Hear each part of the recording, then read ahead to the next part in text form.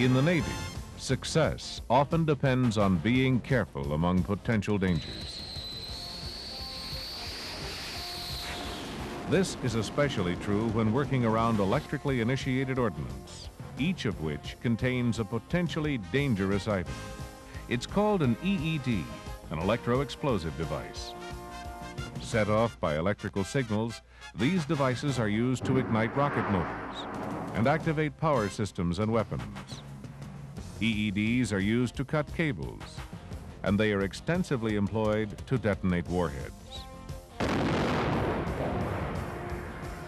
EEDs are an essential part of ordnance design, but they present a problem.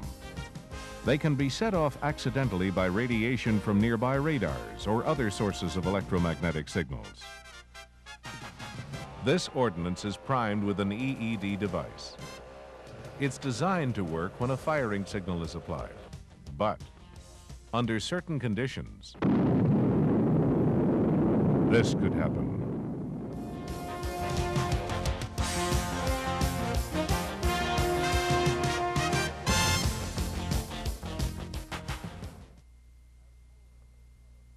As more and more powerful transmitters come on the scene, Navy ordnance and crews are in an increasingly hostile environment.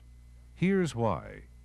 Just as an antenna receives a radio broadcast, metallic weapons and circuits receive radio frequency, or RF energy, from an electromagnetic field. On ships and shore stations, these fields are being created by ever more powerful radars and communication systems as technology progresses. These radiation signals induce current to flow in EED circuits, and the device, which cannot discriminate between an accidentally induced signal and a purposeful one, explodes. This premature firing causes either a safety problem or a reliability problem, a dud. Either way, it's something we must avoid. Since these hazards, safety and reliability, are caused by premature firing of the EED, let's take a closer look at the device. Most EEDs are ignited electrically with a wire filament. Other ignition methods include spark gap and conductive mix. The ignition signal can be deliberately initiated externally by an operator pressing a button, or internally from a timer, proximity, or barometric device. Or the EED can be set off remotely with a radio command.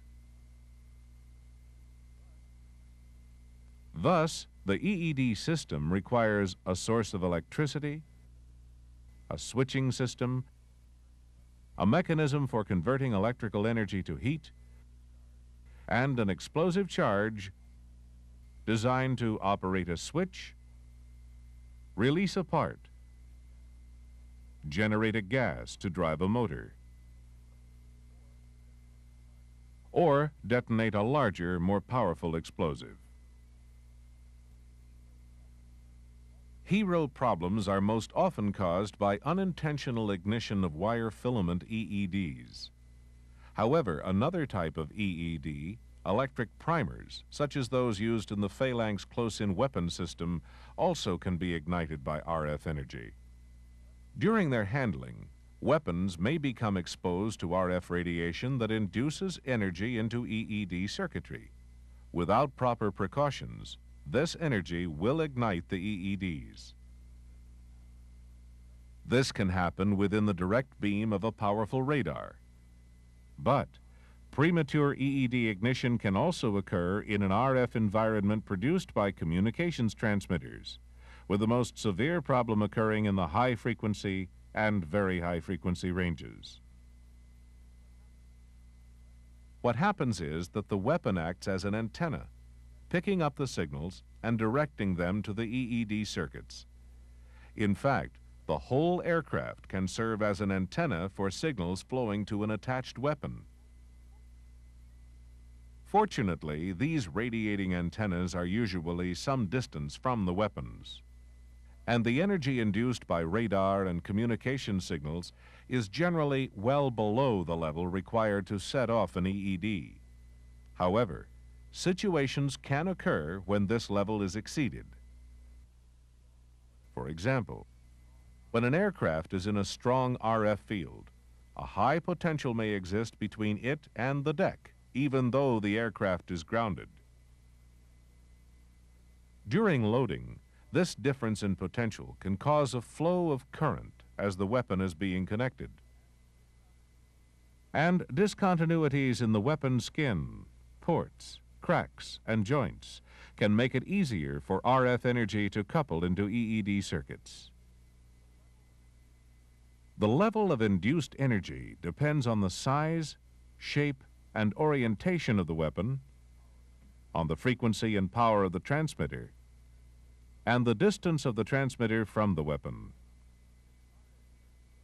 Since RF energy does not readily penetrate metal walls, a high level of energy may be induced on a weapon's surface, with very little of this energy reaching the EED. On the other hand, when a crack or other opening is present, even a low level of RF energy can be dangerous. Also, the design of the EED system itself, the presence or absence of shielding and filtering, plays a part in whether a weapon is susceptible to radiation. All these factors are a concern as they directly affect the safety and reliability of ordnance. It is the objective of the HERO program to ensure that all Navy and Marine Corps ordnance is safe and reliable throughout its stockpile-to-target life cycle. To this end, HERO program personnel consult with weapon manufacturers to ensure that new weapons are immune to their electromagnetic environment. This is accomplished by design reviews and by performance tests of real hardware to see that it conforms to HERO standards.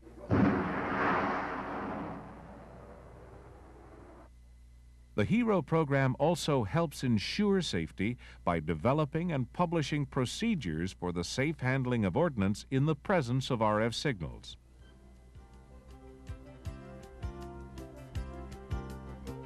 The Naval Surface Warfare Center, Dahlgren, Virginia, is the Navy's technical agent for the HERO program. The center conducts tests on ordnance and weapon systems to determine how they will respond in operational RF environments. Transmitter's on. If a weapon is sensitive, critical frequencies and power density levels are identified. From repeated tests, engineers determine the hazards to each ordnance item during authorized disassembly, handling, and loading procedures. They propose design changes when needed to increase a weapon's resistance to radiation effects.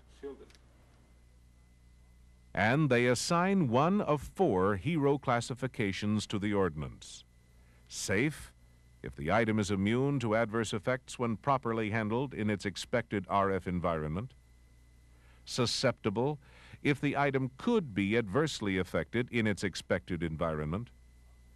Or unreliable or unsafe, if the item is highly susceptible and requires severe handling restrictions during some or all phases of its use. The center puts all of this information into a publication entitled Electromagnetic Radiation Hazards. Information pertinent to HERO is contained in Volume 2, Hazards to Ordnance. It includes precautions and procedures for the safe handling of electrically initiated ordnance, HERO classifications, technical data, and instructions for drawing up a HERO Emcon bill. Let's look. A first step is making sure all hands know and follow general HERO requirements, which are applicable to all ordnance regardless of classification. These requirements are defined in Chapter 5 of OP 3565. Here are a few examples of the general requirements that must be implemented for all ordnance. Make certain that all access doors and hatches in weapons are kept closed in RF fields that exceed safe limits. Avoid unnecessary handling of umbilical cables or firing contacts. Carry HERO unreliable or unsafe ordnance in a completely enclosed metal container.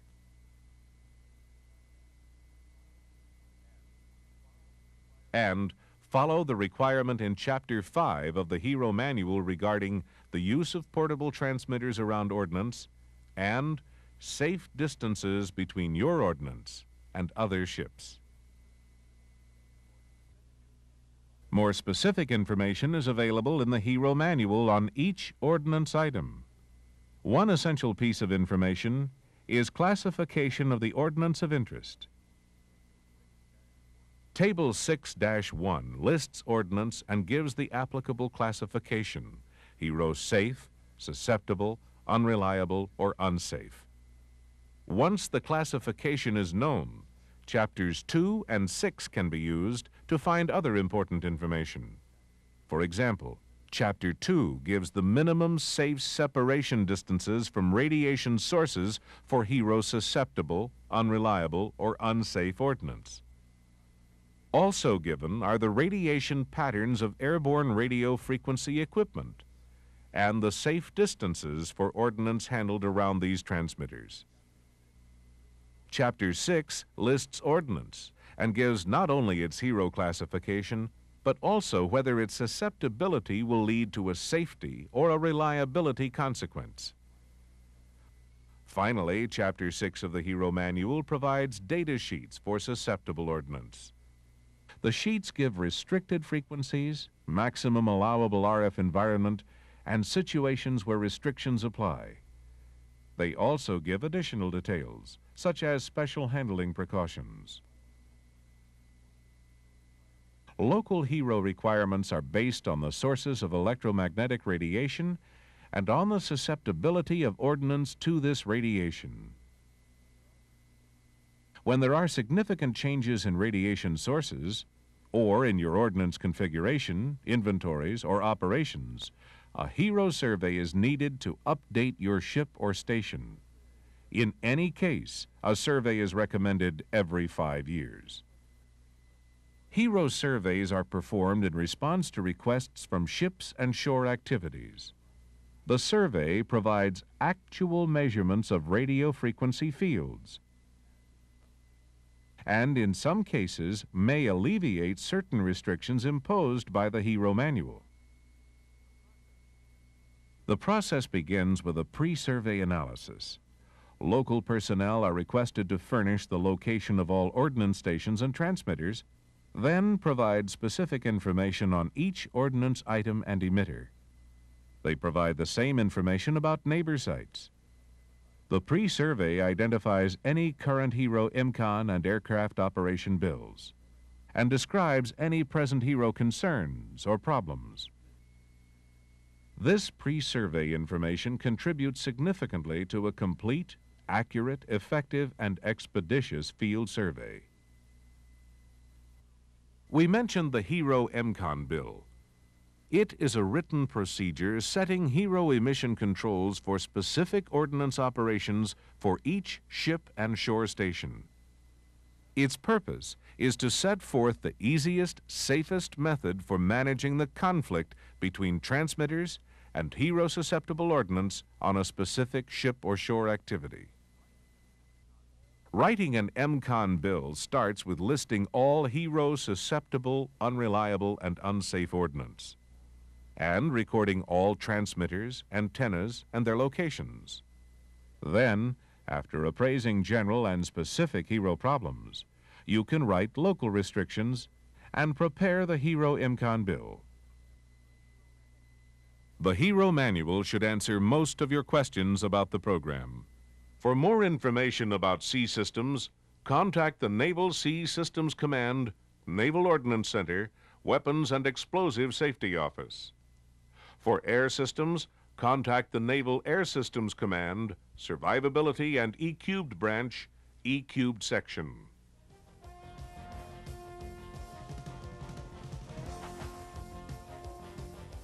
HERO is a vital program wherever our forces use ordnance in the presence of radio frequency transmissions. Under the leadership of a local weapons officer, with the knowledgeable participation of all hands, and with the engineering support of NSWC, the HERO program continues to be a success. When your safety is involved, nothing else is acceptable.